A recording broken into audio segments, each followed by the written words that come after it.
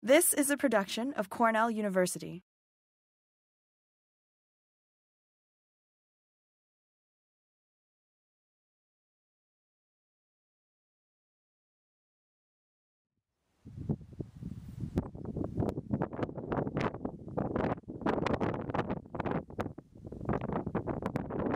I'm Jane Petzoldt. I'm with the Larry Smarts Lab, and I'm here to show you some potato leafhopper damage on Beagle and Bjorn varieties. So you can see the feeding of the potato leafhopper damages the shoot tip and causes, this is called a witch's broom, where the lateral shoots are starting to form because the apical shoot is very damaged. This is Beagle. And this severely reduces yield. And here's some more damage on Bjorn. Same kind of thing going on. It causes chlorosis and necrosis of the leaves as well. And so this is our reverse leaf blower that we use to collect potato leafhoppers from the field. And it has suction, and on the end we have a bag that collects all of the potato leafhoppers.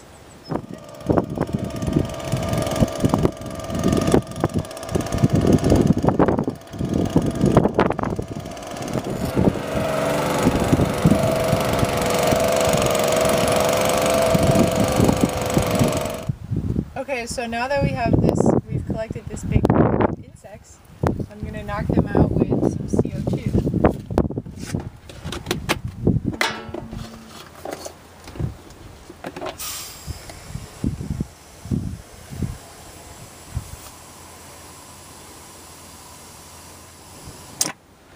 The key is to put them to sleep, but not kill them.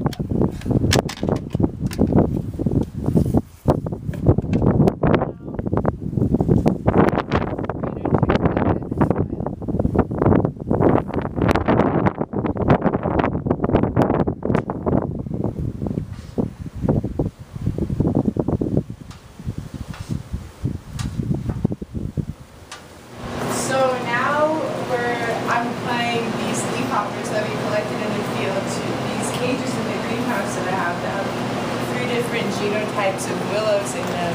They have a very susceptible variety, Jor, an intermediately susceptible variety, Tully Champion, and a pretty resistant variety, which is 94006. And this is a choice experiment to see if given a choice, leafhoppers are feeding on all 3 plants, or if they're only feeding on the susceptible varieties.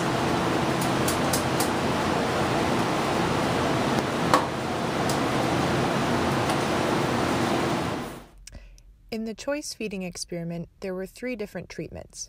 For the low and high potato leafhopper treatments, I released 20 and 100 adult potato leafhoppers, respectively, into each cage. After 24 days, I compared the relative growth rate of each treated willow genotype to a control that was not exposed to potato leafhoppers.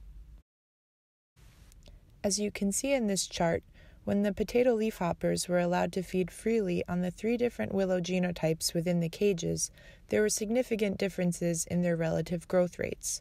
The susceptibility of these willow genotypes to the potato leafhoppers was consistent with what we have observed in the field, with Jor being most susceptible, 94006 most resistant, and Tully Champion falling somewhere in between.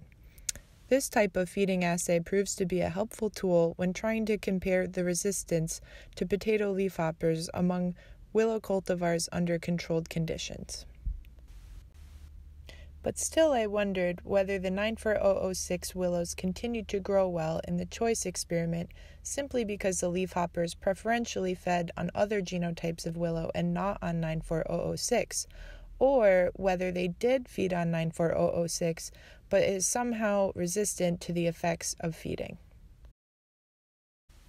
To find the answer to this question, I also conducted a no-choice experiment in which 100 adult potato leafhoppers were trapped inside of cages and forced to feed on shoots of resistant cultivars for 17 days.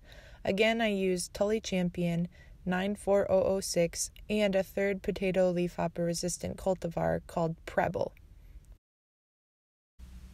We've never observed potato leafhopper damage on these cultivars in the field, so it was surprising to find that we saw potato leafhopper damage and significantly reduced shoot growth under the no-choice treatment conditions compared to a control that was not exposed to potato leafhoppers.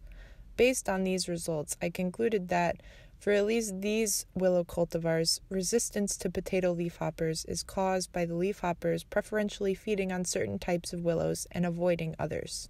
We don't know exactly which willow traits deter the potato leafhoppers, but our breeding program continues to capitalize on these resistant traits in order to breed cultivars that can thrive under a wide variety of pest and environmental conditions.